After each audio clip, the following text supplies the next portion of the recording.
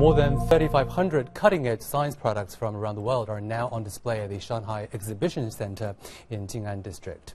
It's part of the second International Popular Science Products Expo that opened today. Our reporter Wu Ying takes a look. Some Expo visitors can already experience a space trip with this ball-shaped screen from Russia. With a diameter of 7 meters, the screen can show 3D effects without viewers needing special glasses.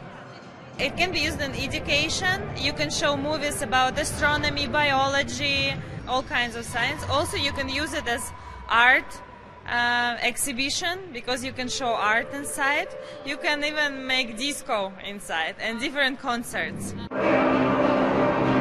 The product manager said such screens are already in use in the United States, Singapore and Brazil. And in China, a museum in Shandong province also has one. The fair has attracted more than 12 countries, doubling the number from last year.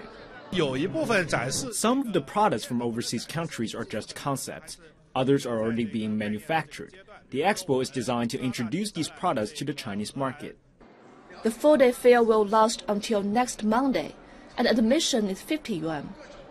Organizers say they expect to attract 100,000 visitors this year, up 35% from 2014. Wu Ying, Shanghai Live.